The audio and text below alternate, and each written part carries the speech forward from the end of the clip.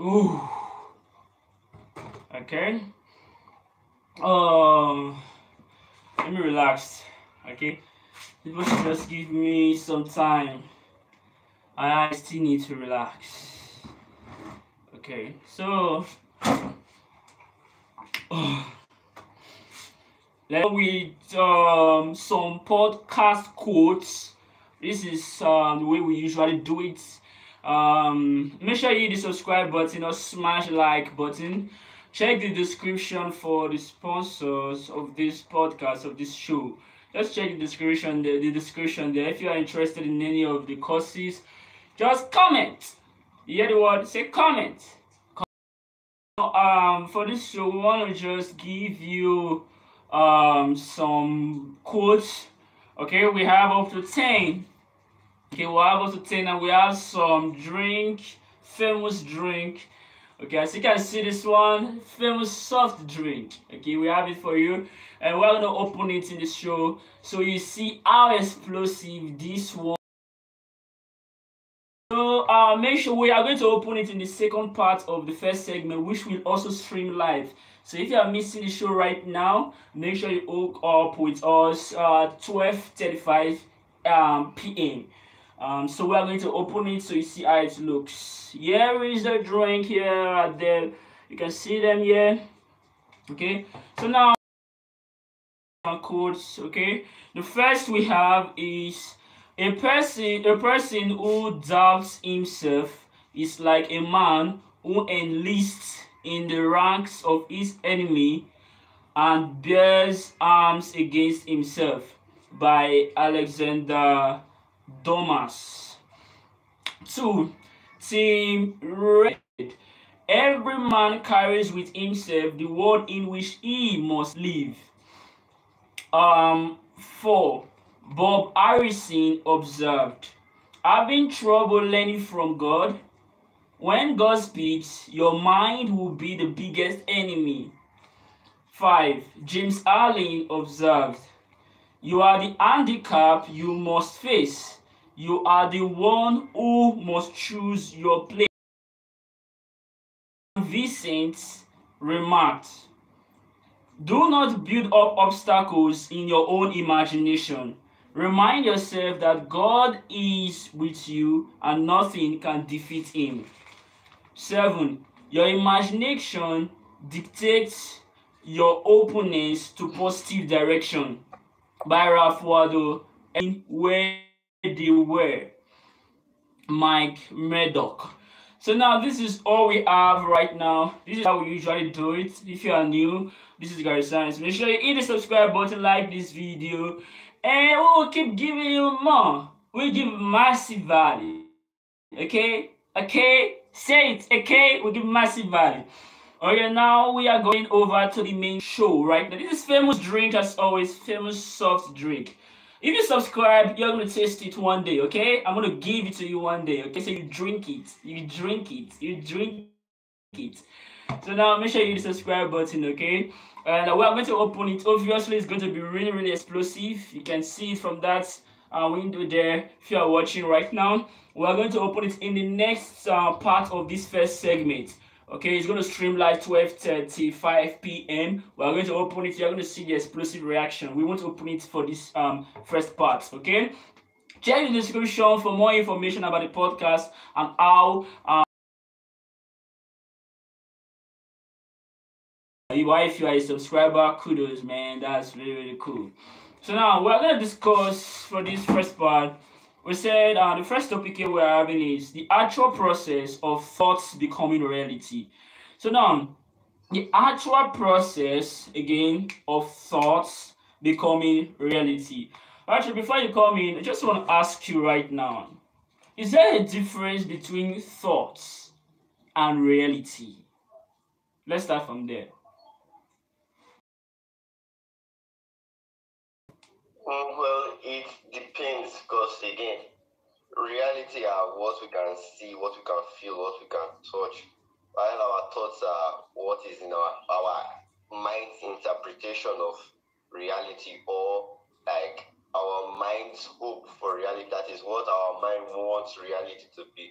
So thoughts are sort of like they cannot come to pass. While reality is what is happening at the moment. Our thoughts can be from probably about the past, the present, or the future.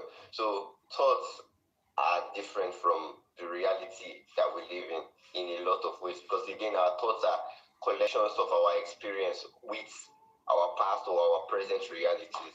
That's really brilliant. Now, from what you said, I got inspired in a particular way from what you said. You said um in a particular way. Now I want to ask you right now, from the definition you gave right now, like without reality, would there be thoughts? And without thoughts, would there be reality? Without reality, there will not be thoughts, and without thoughts, there will be no reality. The reason because without reality, again, we are living in a reality. Without reality, our minds will not exist in the first place. And without thoughts, the reality would have not been made in the first place. So in a way, they are almost codependent on each other to thrive or to exist. Okay, that's a brilliant. So now that's a great one. That's a great one. So now the next question I have for you right now is this right now. Now, what is the actual process of thoughts becoming reality? Is there a transfiguration that actually takes place? If there is no transfiguration, then if there is a transfiguration like that actually takes place when your thoughts become real, can your thoughts become reality? Let's start from there. Yes, it's possible for your thoughts to become reality. And the most important thing or the transfiguration that makes thoughts reality is action. That is the action of actually putting all those your thoughts to work, or probably projecting your thoughts into the particular reality that you live in, that is bringing your thoughts to life. So it's the action that is that turning point that actually changes everything. Without action, your thoughts will simply remain thoughts in your head. But it's action that changes it from thoughts to reality. Okay, that's really brilliant. Self action changes thoughts to reality. Okay, that's the actual process, and that's the actual process. That's the actual process. That's the actual process. Of thoughts becoming reality. Thoughts becoming reality. If you have any questions right now, if you're watching, make sure you drop them in the comments. I can see them. Okay, so I ask our guests for today. So now you said action is the turning point. Action is what actually changes the thought to reality. That's what you said, and that's what you said. Okay, that's what you said. Okay, that's what you said. That's what you said. Okay, that's what you said. Okay, now we are going over to another part of the stuff right now. You said action is what changes the thoughts, okay, into reality. Okay, now you agree with me that for science formulas, okay, for instance, E equals mc squared, those formulas and more shaped the world, okay? Now, those formulas come from thoughts. Am I correct? You are agreeing that they come from thoughts? Yes. Okay. Now, if those formulas are from thoughts, just imagine life without thoughts. Like, how would it be right now? So, can you tell us the importance of thoughts? Again, thoughts are our mind's breeding ground of creativity. So basically, I've been looking at trying to understand what the whole creativity means. Our mind is just simply combining various experiences and in it trying to create newer things, that is trying to create newer experiences that are intriguing or exciting in solving particular problems. So our thoughts are where new ideas or new experiments are shaped, and our thoughts are usually triggered by something that we see or probably something that we have seen. So our mind now takes all those past experiences, combines them, and probably tries to interpret them in a new way. Our minds are always moving, we are always thinking, our minds, our brains are always combining. It's just trying to make sense of our reality. So I I think that is where thoughts come from. Our thoughts are shaped by reality in a lot of ways. The reality that you find yourself in will shape the thoughts that you have. So, like, I think our minds are trying to make, like, based on the experiences that it has seen, or probably that based on what it has felt, our minds are constantly thinking of how to make sense of our reality. So reality shapes our thoughts. Then again, if we can actually put all those thoughts into action, then our thoughts can now shape our reality in return. Okay, that's a brilliant one. So that's a brilliant one. That's a brilliant one. That's a brilliant one. So now, Patrick, to me, what makes us more godlike than any other thing, any other beast of the field, is our thoughts. Because in fact, from the Bible, let's take from the Bible. The Bible says, at the beginning, God created the heavens and the earth, right? Now, there's a lady that explained this thing. I want to explain it here, the way she explained it. She said, before words comes out, there must be thoughts, right? Thoughts leads to feelings, feelings leads to action, action leads to results. Now, there must be thoughts, right? He said before God said, "Let there be light," there must have been thoughts of the light, right? Let's assume that way. There must have been thoughts of the light. Let there be light, and boom, the light came. Let there be water, boom, it came. Let there be this and that, boom, everything appeared on this earth. That's the Bible's description of what is happening. And in our real life, how life started, that's the Bible's description of it, of the whole process. So now, that's what the Bible said, right? And from the Bible viewpoint, what makes us identical to God is the ability for us to actually create things, right? Like that creative power is actually in us. We can create things. And for you to actually create things, you must actually think. Okay? You must actually think. The action of creating things has to do with you bringing pieces of things together, right? Now, even in your thoughts, for you to actually create something in your mind, you have to bring pieces together mentally. You have to bring pieces together mentally. So to me, what actually makes us resemble God, we will define what God, okay? In this first show, you are going to give us a new definition of God, okay? According to the science of being great by Wallace D. Waters, it says God is an unadulterated form of energy that in its original state will penetrate all time and space. So now, that is also a fantastic definition for God. But to many Christians, they will see God like God is kind of another higher human being, a bigger human being. Okay, according to Sadhguru, he said something. He said like, to a buffalo, if you were to ask buffalo who is God, a buffalo would think God is a bigger buffalo, right? If you were to ask the flower, the sunflower, who is God, he's gonna think it is a bigger flower, right? So he said that our definition of God as a bigger human being might be wrong. He said that might be childish. Then he gave a new description of God. He said, everything you see was made. Everything, the house you live in right now was built with hands, right? Was built with hands, right? Before you existed, your parents existed before you, right? They knew about life before you came in and started to. They knew about life. Even your parents, before they came, your grandparents knew about life, right? If we should trace this back to probably the first human, like this is going to really knock your head. We're going to trace this. This will really knock your head. Now, so what makes us identical to God, to me, is actually the ability for us to create things. Is what makes us identical, and not just to create things in our head, in a world that we don't see. We call it mental world. It will actually, our ability to actually make it real is actually something that intrigues me all the time. So now, the question I want to ask you right now is this. We will give the definition of God.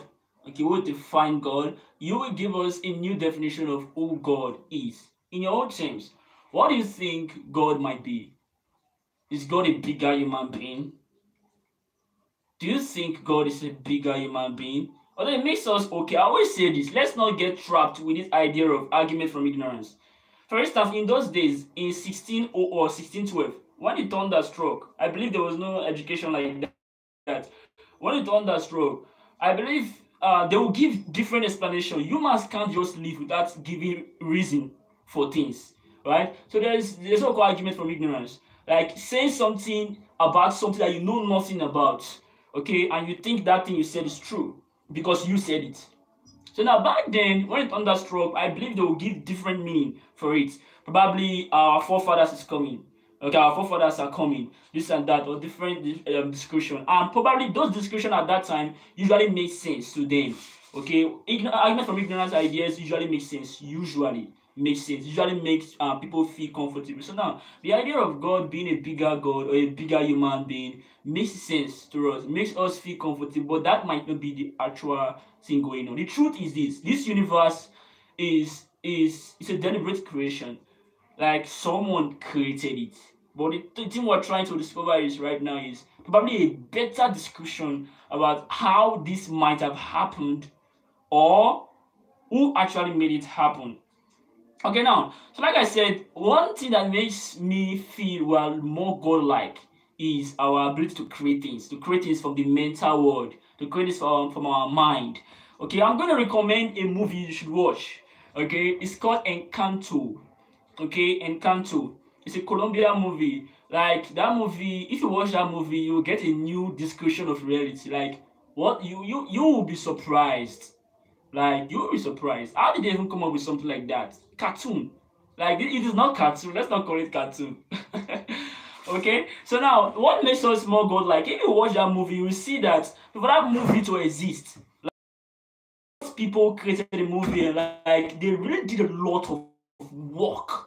Like it's something that they invented. If you watch that movie Encanto, it's something that they invented. The song, the movies, like the whole thing, the whole storyline, everything. You will see like you will see intelligence in the whole thing. Okay, in the whole movie. That's it. So now what makes us more god and seeing this intelligence of a thing. So right now, Patrick, if we were to define God in another terms, in another way right now, I would say God is an unadulterated form of energy in which in its original state, which is it can transform into different forms, in its original state will penetrate all time and space. If we accept this definition of God, then what's the difference between God and our thoughts? What's the difference between God and our thoughts? Yeah. So for me, I think I just like to describe God as an entity that is the universe. Like the Bible said, in the beginning was the Word, and the Word was with God, and the Word was God. So for me, I think God is like this all-encompassing. I don't want to say matter, but like he just transcends space and time. He is space and time because again, time does not affect him. He is outside the realms of our own reality, for example. So for me, God is this sentient entity that transcends space and time, that is also space and time in a way. So basically, he is the entity because he created it, but he is not part of his creation. Like he exists outside the rules of the creation because he makes the rules, and in a way, like he just transcends every single thing. So that for me, that is how I would define God. Is this entity that transcends space and time, but the reality is from his own thoughts and again from his own actions. Like he spoke our reality now into existence. I think that is one thing that actually differentiates God from human beings. His word. Our word don't have power. God can speak anything, like beginning there was nothing, like there was absolutely nothing. But the Bible said in the beginning God created the heavens and the earth. That he spoke them into existence. So definitely he must have had like an idea or like what the world should be like or what the heavens and the earth should look like in his head before he decided to speak them into action. And after then he spoke light into existence. Like he called up light from wherever light could be. Light formed itself. So I think that is what he also gave human beings again. That ability to create, to think, and then to create. Because again, thoughts, if we actually put our thoughts to work, they become reality. So I think that is what he actually gave to humanity when he said, let us make man in our own image. Because again, God might not necessarily look like human beings, like the way we are, like with hands and feet and all those things, because again, he's a spirit. So I think when he said man in our own image, I think probably he meant let us give man that ability to see, to think, to create, to be conscious of our environment, to have thoughts, like to reason. So I think that was what actually makes us. That is what actually makes us God-like. Okay. Easy. So now God created us in His own image, right? In His own image and likeness. Like to the average mind, who actually sees what God said as image, right? If God said He created us in His own image, then it means like a reflection of God. That's who we are. To those individuals, to the average mind like that, what can you do? What can you say to explain what that place means? Okay, when again the Bible was not being literal in that place, but when he said in his own image, like an image could be like a being, like an expression of your soul, for example. Because again, don't forget that God is a spirit, so definitely he is not a human being. So when it meant in his own image, it means like some Bible still say in the likeness.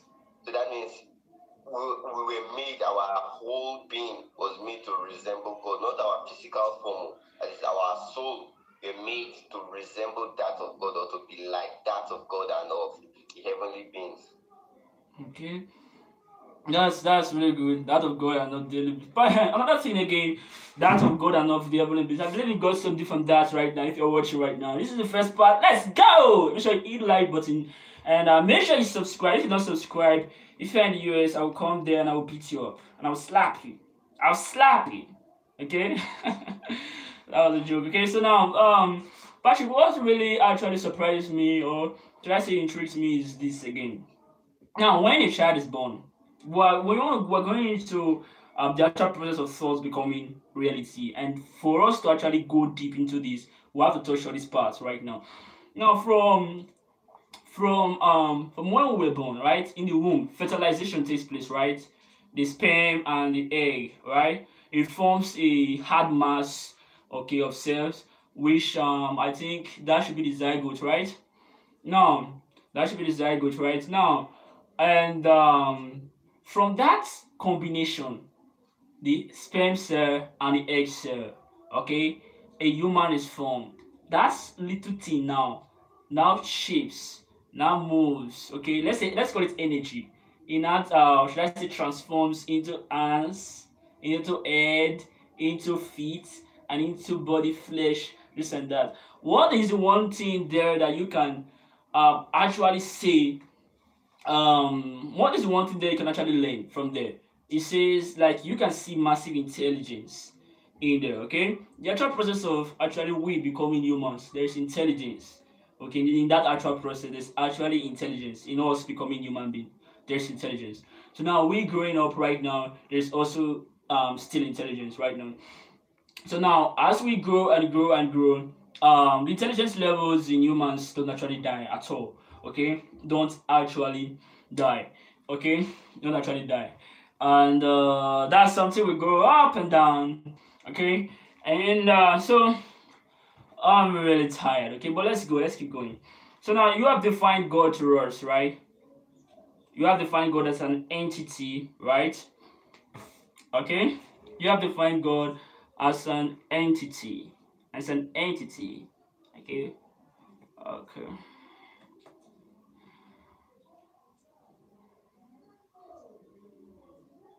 Okay, now in the actual process of of thoughts becoming reality right now, we have discussed the actual process right now. So let's leave that aside and go over to something else right now. Now, Patrick, like, many people fear their thoughts. Number one, they fear their thoughts. Number one, and your mind is actually reading what is going on in reality. Without the reality, there won't be mind. Without thoughts, there won't be reality. That answers almost all my questions here. Okay, so now, but let's go over to the next one we have right now. If you are thinking a thought right now, like, how are we connected? Are we connected in this in our thoughts? Like, humans right now, are humans connected, like, through our thoughts? Are we connected through our thoughts? I doubt that we are connected to our thinking is always like human beings, we are always independent in our thinking. Because again, we are not we might experience a particular thing, a particular situation in different ways, and what we take away from that particular situation is always varies from human to human. Our viewpoints are always separate. So I doubt that our thoughts really connect us together. So, okay, according to him, he says, like, we are likely not going to be connected through our thoughts, and and um and but there are some science right now that will tell you we can be connected, we might be connected through our thoughts. Some will tell you that, and but that's not what we're talking about now. If you want to go into that one, so part of science will tell you, hey, when you think a thought, the other person may activate the brain cells of the other person, and the other person may be feeling what you're thinking at that point. Okay, the popular preacher, the popular and should I say motivational speaker who actually talked about this thing until he died was Bob Proctor. He will actually tell you that thoughts are energy, that is the most potent form of energy, that when you think a thought and you concentrate your energy, it can actually activate the brain cells of the other person there, and the other person may catch what you are thinking. That's what Bob Proctor taught. He taught this science like till he died. He was still talking about this. Till until he died, he was still talking about this fact. About this fact. That's why I asked the question, like, are we connected in our thoughts? Like, if this person thinks a thought right now, is the other person aware of what this other person is thinking? Not always, but on rare circumstances, can the other person be aware of what this other person, of what I am thinking about on rare circumstances? Can you give more light on that? Could this be happening, or you actually think it is not happening on rare I think it's not circumstances? happening because there is no science or probably even any evidence that something like that can happen, even on rare circumstances. Where I think the only time probably that somebody might think the same way, the person needs a hint from the, let's say I am thinking something and you are by me. The only way you could probably start to get the same thoughts as me is probably if you get a hint or probably a similar trigger Okay. that would trigger you to, or that would trigger both of us to think the same thing. But I doubt it could happen. Like we could think the same thing, but for me, there must exist this trigger, and the circumstances surrounding both of us thinking the same thing must be similar. Okay, that's a brilliant one. Now, another question I want to ask right now. If I'm thinking about this can right now, famous fruit drink. Now, is it the same picture I have in my mind that you have in your mind when you start thinking about this thing? No, like I explained, even though we see the same thing or we hear the same things, our brain interprets every information we get in very, very different ways. Like two people can like I said before, two people can have the same experience, but their takeaway from that particular experience will always be different because, again, their mind is relying on previous information that it has or previous experience that it has to deal with the current situation. Okay. And there's no way you can say that two particular people have the same experience or have the same knowledge of a particular thing. So definitely, two different people are always going to see a particular situation differently. Wow. Wow. Wow. Wow. Wow. Wow. Wow. Wow. Wow. Wow. That's solved one of my problems. Okay, one major one. I was because I was thinking probably if I'm thinking about this can right now, yeah, I'm thinking probably the other person is actually having same thing, and I'm thinking on rare circumstances I could be having same thoughts with the other person. But sometimes I usually doubt it. Like I said to myself, we are unique beings on this planet, and our experiences are actually unique to us, to each of us. That's what makes the way we view things unique. Thing that happened that you view, because the reason why we quarrel most times is because like um something happens and we put ourselves in the person's position and we view it and we view that thing, we view how that person ought to react. Now we come back to ourselves again and we see the person did not actually react the way he ought to react, then probably we start to quarrel, this and that. So that's something you should stop doing if you're actually doing something like that. I usually do something like that. That's something you should actually stop doing, because like what you have said right now, thoughts is actually something that is unique to us. Let's hear from you. Our thoughts unique to us? Yes, our thoughts. Again, uniqueness just means like uniqueness is like how would I put it? Like it's another form of randomness. That is, when you say something is unique, it means that it is not like any other. So again, our thoughts are completely random because our experience has there are so many variables shaping our experience based on things we hear, things we have heard, or things we have felt in the past, present. And there is no way to you can tell me that two people every single day will experience and feel the exact same things. Even if they are in the same place, they are always in a different position in space. Like two people could be in the same room, but the possibility that they are standing in the same position, looking at the same thing and hearing the same things is always impossible. So again, people are always going to our thoughts are always going to be unique about a particular thing. If you want to try it, give two people a particular give people a solution to solve, but don't give them like a detailed instruction on how to do it. Just tell them to go ahead and solve it.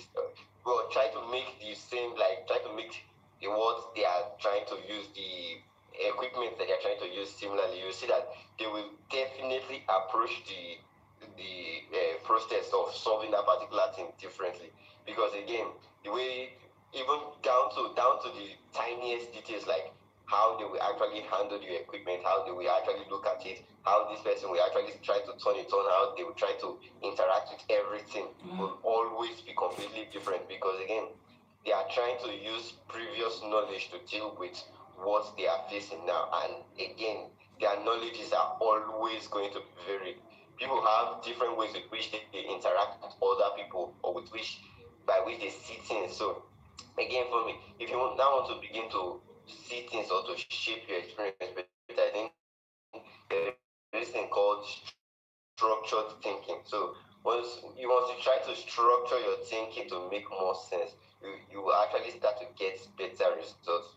By structured thinking, I mean then you need to start saying, okay, looking at your analyzing your thoughts on a daily basis or frequently, like, okay, what am I trying to solve, or how am I trying to solve it, or what is the best way to solve this particular thing? I think we have actually touched on this particular topic in the previous podcast, but I think no matter how close or how particular, how will I put it, no matter how similar a situation two different people go in, or different people experience, their thoughts or their experience, their knowledge that they take away from that particular must always be different, because they are not just dealing out of like they're not just dealing out of like when we come to a particular situation, we're not just starting afresh with our thinking again. Our thinking is shaped by our past. So once two people come together in a particular place, their particular experience must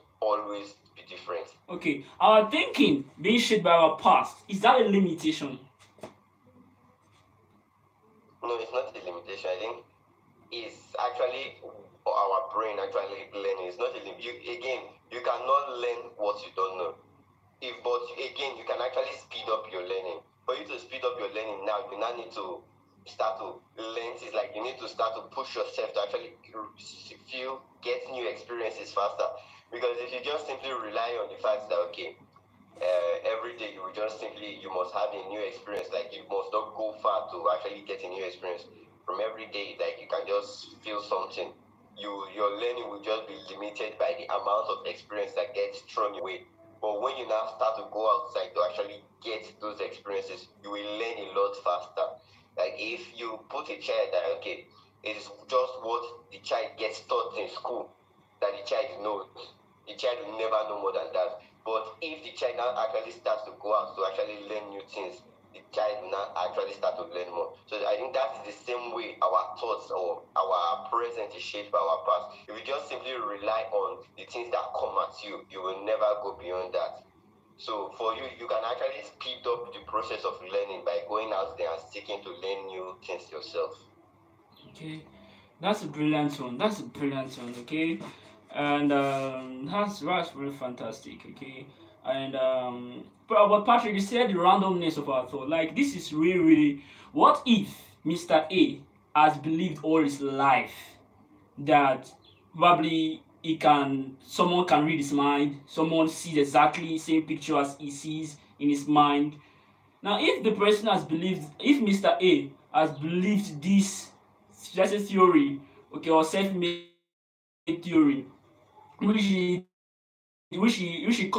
actually brought up unconsciously to himself or probably consciously, like if Mr. A has believed this thing for years now, and you're telling Mr. A it's not like that, Mr. A is not going to believe, like even if he believes, he's not going to be free from that idea like that. He's not going to be free. So is there an analogy, something that is visible, probably everyone can reach, that you can use to explain how likely it is for us not to be thinking the same thoughts, and how likely it is for us not to be actually. Some people think, like looking at your face right now, some people think, hey, this guy is reading my mind, this guy can read my mind, he can see exactly what I'm saying. So if I have a particular picture in my mind, I think this guy is seeing it, and I start to feel uncomfortable. So now, is there a mental analogy to explain that that thing is likely not going to be happening? Is there a mental analogy? Is there something I'll just talk so you just think? Is there something in the computer you can use to explain? Is there something in science you can use to explain? Is there something in even the Bible you can use to explain? Is there something around us? Is there something we play with every day? Is there words? Are there words? Anything that we can use to actually explain the fact that, like, what I'm thinking right now at this point in time is just for me. No other person is seeing what is going on. But people are so prone, should I say people are so, should I say insecure to the extent they think like as I think a thought right now, this person can see it. This person sees my insecurity. This person sees this and that.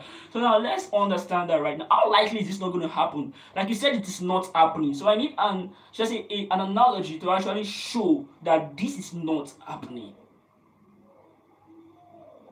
Are you I set? think the best analogy that I can come up with is the one of, let's say, two people standing in different positions in a room, but they are looking at the same object. Yeah. So again, our thoughts are the eyes of our minds.